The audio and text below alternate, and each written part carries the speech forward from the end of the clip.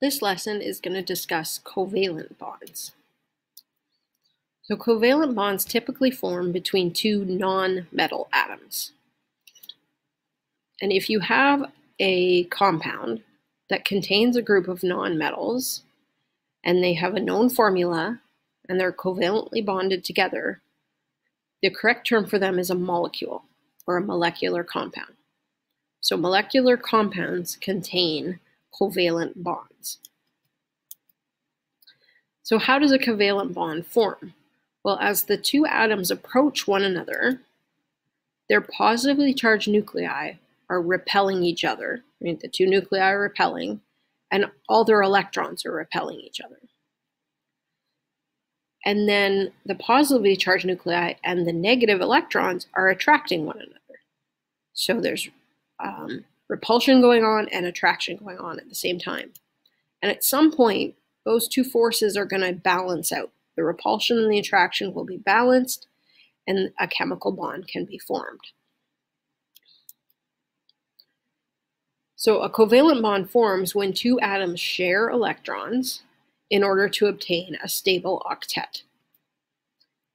And in that bond, there ends up being an electrostatic attraction between those shared electrons, which exist between the two nuclei. So the shared electrons are being attracted to both nuclei, and that's what holds the bond together. And when you're forming covalent bonds, you're only likely to use unpaired electrons to form the initial bond. So let's look at some examples. So if we look at chlorine gas, which is two chlorine atoms, so these are the Lewis diagrams for chlorine atoms, and you'll notice I've placed the unpaired electrons sort of close together because they're the ones that are going to be involved, and I've denoted the two chlorines with different symbols for the electrons just so we can keep them straight. So each chlorine atom needs to share one electron, and then it would be happy. It would have a full valence shell. So they're going to share their electrons. And when they do that, those two electrons come between the two atoms, and now they both have a full valence shell of 8. Right? That chlorine has 8, this chlorine has 8. So when one pair of electrons is shared, this is the formation of a single bond. And you can also represent a single bond just with a single line. So when you're drawing these Lewis diagrams, you can either put the electrons, the pair of electrons as a bond, or you can just draw the line. So let's look at another example, oxygen gas. So here are two oxygen atoms. So each oxygen atom has 6 valence electrons, which means it wants 2 more to be stable. So it's going to have to share 2. So they're going to share their 2 electrons with each other. Those electrons are going to come in between the 2 atoms to form a bond. This oxygen now has 8. This oxygen now has 8. When there's 2 electron pairs being shared, this is a double bond. And you can also represent a double bond with a double line. Now you'll notice when I move those electrons in between the 2 atoms, I move the other electrons around a bit. Right? So they're over like this. I didn't leave them down. And that's because that's not really a good representation of how the molecule is structured.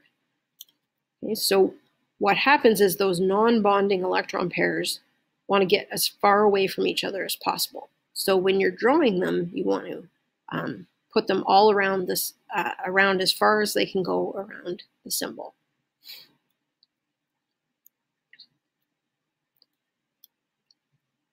So another example is nitrogen gas. So here we have our 2 nitrogen atoms.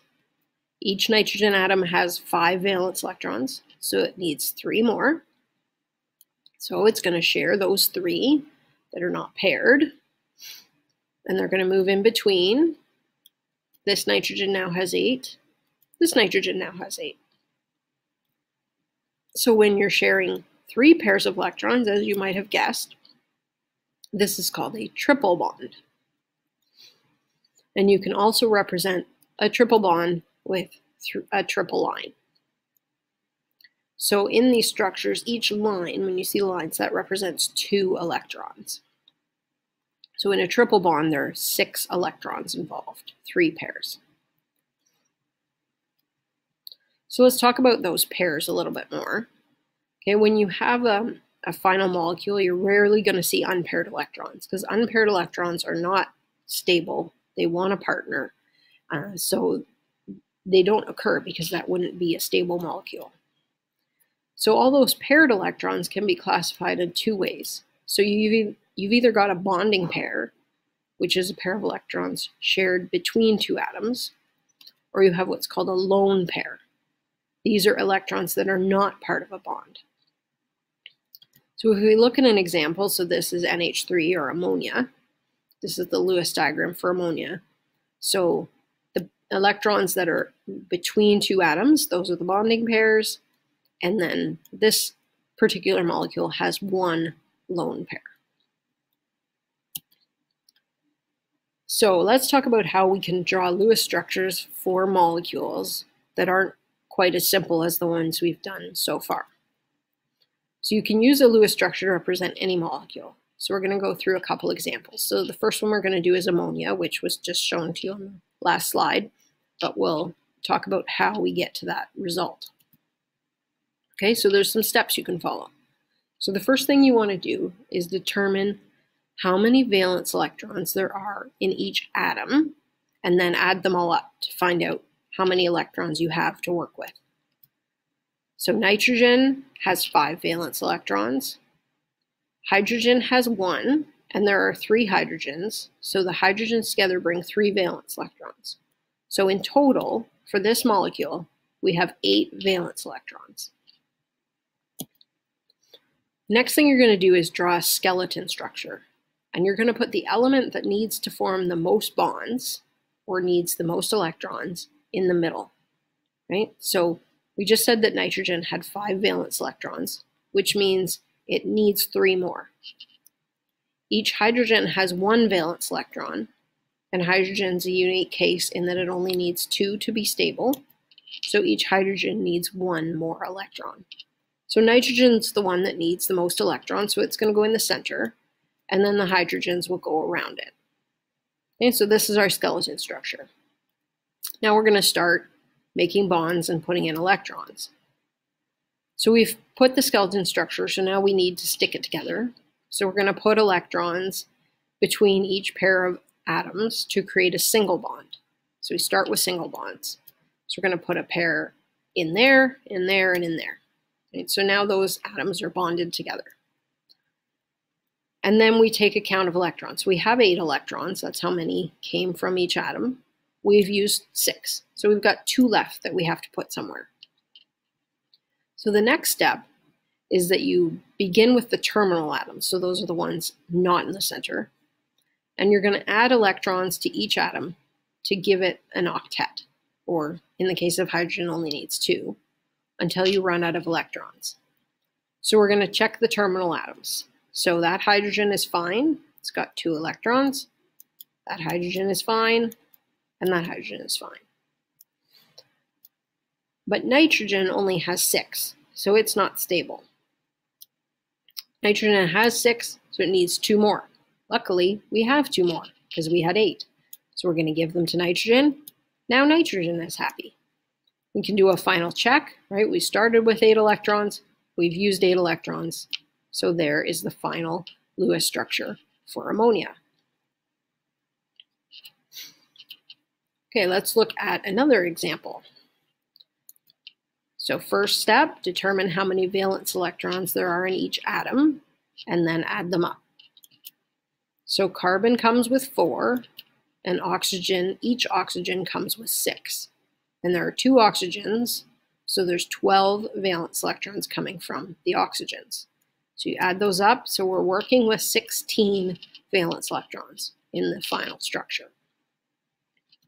So now we're going to draw our skeleton structure with the element that needs to form the most bonds in the middle. So carbon needs 4 electrons because it has 4 already. Oxygen has 6, so it needs 2 more. So carbon's the one that needs the most, so it's going to go in the middle, and the oxygens on either side. So then the next step was to place a bonding pair of electrons between each of the adjacent atoms to create single bonds. So we're going to put those in there. Okay, now our molecule is minimally bonded together. So we have 16 electrons, we've now used 4, so we've got 12 left. And now we have to start giving these atoms their stable octets. Right, so we start on the outside, so we start with oxygen. Each oxygen has 2, so it's going to need 6 more. So we're going to place those around the oxygen. So we've used up 12 more electrons, and we'd already used 4, so we're at 16. So we're out. There are no more electrons left. Okay, that's all we're allowed. Can't just pull them out of nowhere. So when you come to this situation where the carbon, the oxygen and the 2 oxygens are fine, they're stable, but the carbon is not, right? It only has 4 electrons. It does not like that. So now there's an extra step. So if the central atom has fewer electrons than an octet, you're going to take lone pairs from the outside terminal atoms to form multiple bonds, so a double bond or a triple bond, and in order to give that central atom an octet. So what we can do is we can move 1 pair of electrons from the 1 oxygen in, and a pair of electrons from the other oxygen in, to make it look like that. Now we check that all atoms have an octet, right? Oxygen's good. Carbon's got 8. This oxygen has 8. And notice how those oxygen electrons have been rotated a little bit to be further apart. So that was the final structure for carbon dioxide.